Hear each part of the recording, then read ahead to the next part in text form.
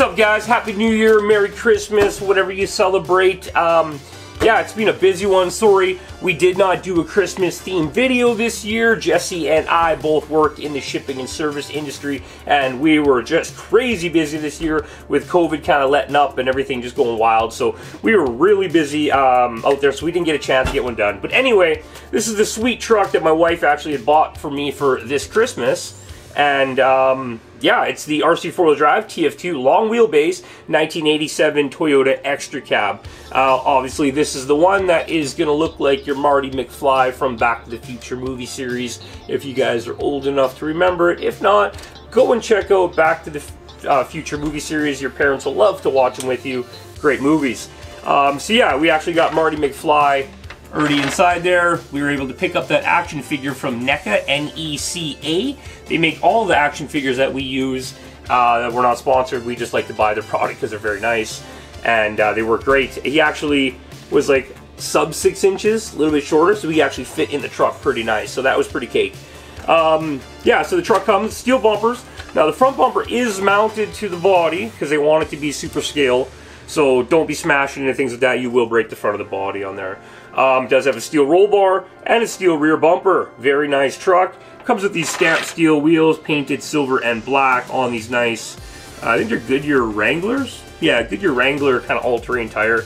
Really deep lug on them, really skinny, very nice tire. I have a different plan for these tires though. They're going to go onto another truck. So when the wife got me the truck, she knows we're going to modify it right away. So she also picked up the light kit we're going to put into it, which is part number Z-E0104. And that is for the RC4wd 1985 Toyota 4Runner hardbody, but this will work on this truck, so we're going to run that. And she actually was able to score some of these new Proline Slot Mag 155 aluminum composite wheels. I'll get into that aluminum composite in a second. But anyway, they're a 155 aluminum slot mag, like your classic old school 80s wheel there. We'll be able to see that. Too shiny. Yeah, very cool. Very nice. So anyway, what they mean by aluminum composite is the front face, the front half of the rim is aluminum, also with your hub in it, which is nice too. And just your back locking ring is plastic, and your internal bead lock is plastic. So comes with all the hardware. The only complaint that I have was the screws they put in the middle around the hub were not scale. They were just a regular, you know, cap head screw in silver. We're going to swap that out to some scale hardware so they look really good. But yeah, anyway, we just wanted to show you guys the truck. Same thing as the Toyota 85 4Runner. It's got the little hood, or the little engine, or it has the scale engine underneath the hood, but this hood actually comes with a prop rod. So you can actually hold it open, which the other one did not. So we're going to have to look at putting one into that one, because that's a nice feature. Yeah, fully detailed interior. The doors do open. They're very tough to get open though. I like to get a tool and get behind it and just pull them open. And they close, of course. Hey, come on now, don't scratch paint. You want to be very careful you don't get in there and scratch any paint. There we go, and the doors actually open quite nice. Nice and far. You can see Marty in there chilling, doing his thing. We got to get him strapped in there. And yeah, otherwise it's going to be a fun little truck. We're going to go through the basic mods. We're going to take out the short leaf spring. I've already taken the ones out of the rear. We got to take them out of the front.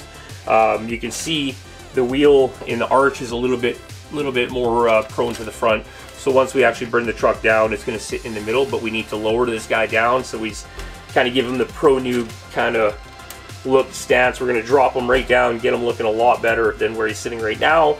And yeah, so stay tuned, guys. We're going to get into throwing these wheels and tires together. We'll throw them onto the truck. We're going to mod out, put the scale hardware in the middle so they look even better. And yeah, we'll throw the light kit into it, and we'll take it outside, go run around. We're going to put some TSL swampers onto those slot mags from Proline, of course, so it's our go-to tire. And we'll just put these guys back on another build down the road. A little bit stiff, a little bit skinny, and wintertime here, this is not going to hold up well. So stay tuned, guys. I'm going to get to throwing these wheels and tires on this truck.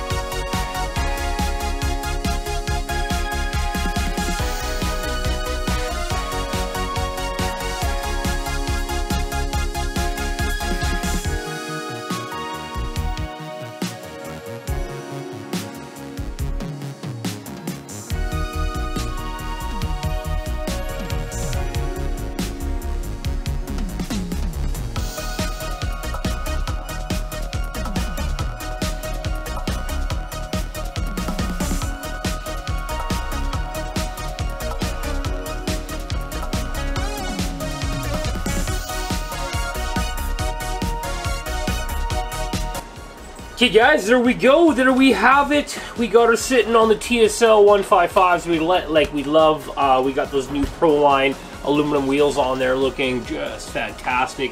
They fit the ear of the truck. They no longer fit the movie theme with the black and the silver wheel, but we don't really care about that. We like the truck on its own. Yeah, so I did lower the bumper down on the back to the second hole. It says in the pictures, illustrations, put on the bottom hole, put it in the middle hole, it fits better, and I had to shim out the one side of it with a washer because it was kind of made a little bit crooked, but easy fix there for any real hobbyist. Yeah, so we get the light kit into it, looking fantastic. There we go. We got the lights, the markers, the Valence lights in there.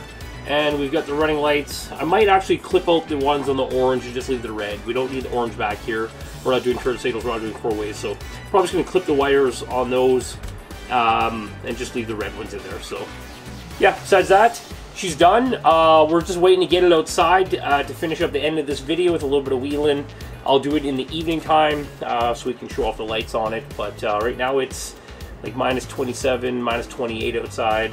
Feels like minus 35 in the wind, so I'm going to stay inside for a little bit and work on some other projects, but stay tuned for a trailing video of this guy coming up down the road, you guys. We just wanted to show you some quick changes.